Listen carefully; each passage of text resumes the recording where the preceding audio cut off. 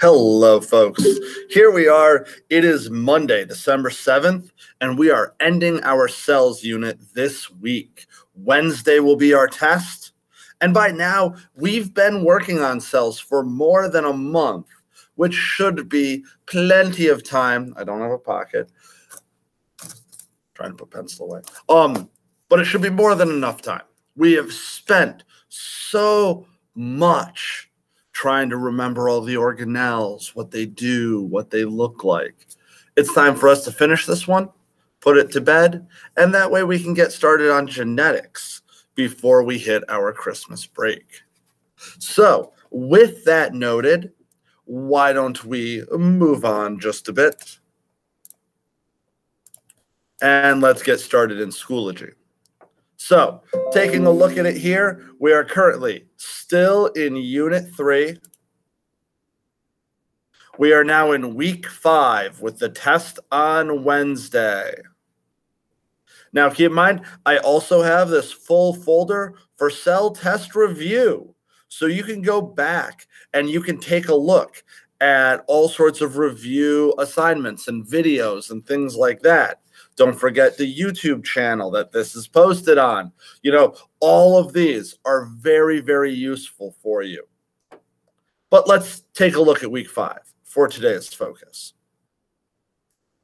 And today we will be focusing almost exclusively on this. One of the most unpleasant topics, but one of the most important ones for us to understand. At this day and age, I think it's pretty safe to say that every family has felt the effects of cancer. It is so common now in our society that in many cases, people refer to it as more of a when than an if. So let's talk about it a little bit. Let's make sure that we understand exactly what this enemy is. So cancer itself is an uncontrolled mitosis of cells. So you can think about it like this, right? All of your cells have this on-off switch, like a light. Now, when the switch is flicked on, cell division begins because the cells have received the information that they need to know that, all right, we need to make some more. No problem. Once that's over, the switch gets flipped off. And then the cell goes back into just being a cell for a while. Well, the problem is that you can have certain things happen to a cell that breaks this switch. And in particular, it breaks it in the on position. It can't turn off. The cells don't have a choice. Their machinery has been busted. And so the cells just divide and then divide and then divide and divide and divide and divide, ultimately becoming something like this. This is the tumor that was removed. I don't know where it came from, but what I want to point out is that's a metal ruler sitting next to it, a 12-inch ruler. So that should give you a little bit better of the scale. This is a foot-long tumor that weighed something like 30 pounds. And you can see in this picture the actual and real danger, why cancer can be as dangerous as it is to people. Because as the tumor grows, the cells will redirect blood supply, and you can see that right here through these big veins that are running through it. They redirect the blood supply to itself and away from the other nearby organs. So it starts to steal away the blood, the nutrients, the oxygen that everything else needs. And so as tumors get too large, they cause the organs around them to start to fail because they're no longer getting what they need. And it sounds like it should be such an easy thing for us to fix. And at least for right now, it just isn't. It just isn't. Hopefully that will change soon. There's a lot of research. We have more and more very promising treatments coming up virtually every year. Now it's just a matter of getting one that will really do the job. And let's explain how this happens so that you can start to understand how the treatments work. So up top, this is normal cell division, okay? And cells will divide and make more, and divide and make more a certain number of times. Now, normally, once the cell gets a little bit too worn out, that you can see right here, there's cell damage without any repair, the cell is triggered to commit what we call apoptosis, or programmed cell death, cell suicide. The cell kills itself because it has reached a point where its damage is significant, and therefore that's how they work.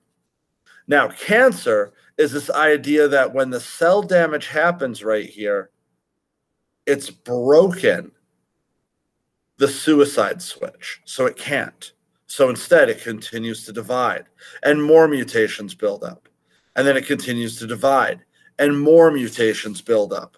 And finally, it reaches the point where it has all of the necessary mutations to now become a malignant, dangerous cellular growth. Now, ultimately, that's because the DNA takes damage. All right, so in your chromosomes, you're going to have these genes. In the normal gene, it's got one section of it that spells out something very particular. We'll understand this better after genetics. But what's happened now is if everything's correct, it makes the correct protein. And that's what controls cell division, cell apoptosis, all of that. But if a mutation happens, it can change the spelling. So instead of GGC, now it's GTC. Well, that means that it makes the wrong protein. This protein doesn't have the right shape, just like enzymes. We talked about those. And therefore, it can't affect things the way it should. It can't control cell division. And so now the cell is stuck in that cycle due to a mutation, due to damage to the DNA. Now, cancer cells normally start off small, and then it is as they grow, they form these smaller bits that then get bigger and bigger. We would not consider this cancer until we reach this in situ, which basically just means cancer that exists, cancer in the scene. Invasive is the bad stuff, and that's what we always want to try to avoid. So, personal example.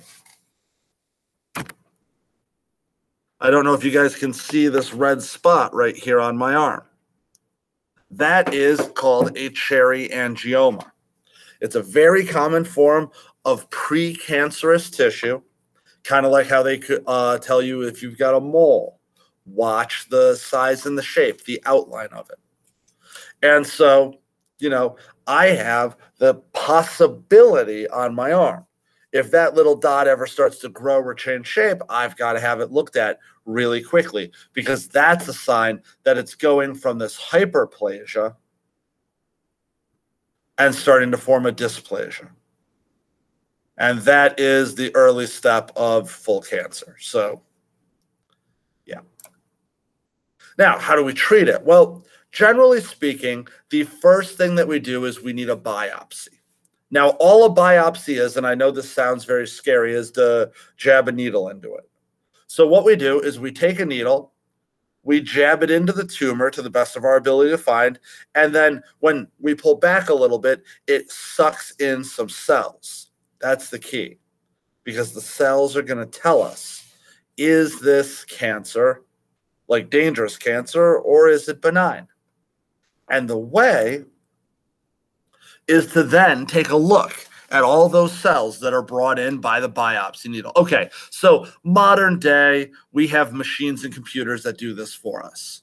But back in the past, this had to be done by individuals, which is how we're going to practice it today. So what we would do is we would take this sample of cells, and then we would want to zoom in on that. And we want to see how many of them are currently engaged in cell division. Because if the number of them that are dividing is above a certain threshold, then we can say that this is a cancerous tissue. We can say that this is a tumor. Because if most of these cells are just sitting in interphase, they're just chilling and relaxing and doing their thing, we've got no problem. It's what we call a benign tumor. It was cells that grew, but it stopped, or it's not going to be a problem. Unless something else goes wrong with it. For invasive, dangerous cancer, in which case we've got to know how many of them are currently divided. So that's what we're going to do today. And if you take a look, lab number 18 is our cancer biopsy lab.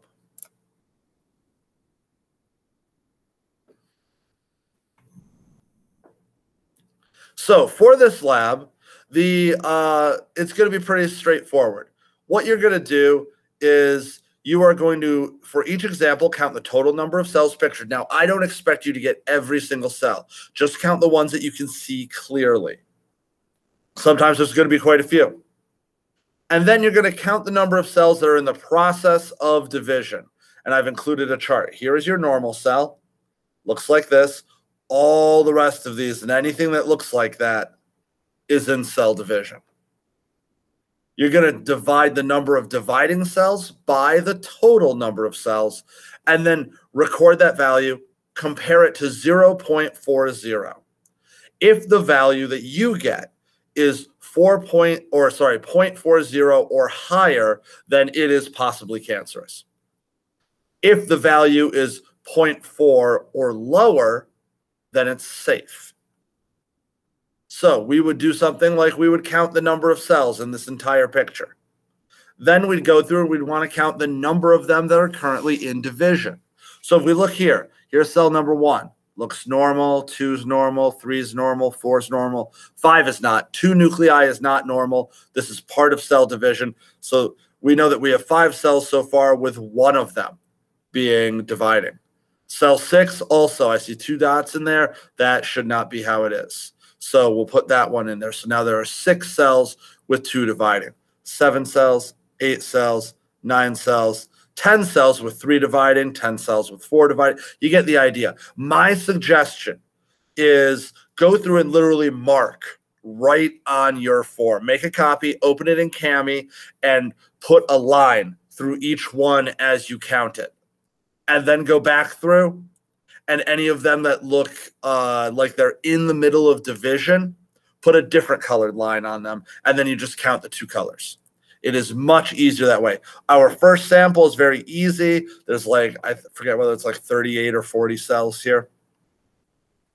And then you're going to mark down the total number of cells, the number of dividing cells, and then you're going to take the number of dividing cells and divide it by the total. I need to modify that. Then sample 2, same thing. This one gets a little bit more because there's a lot more. Do not count cells that you cannot see clearly. So like this one right here where you see the little hand icon, if you want to not count that one, go ahead, don't count it. That's fine. You can pick and choose.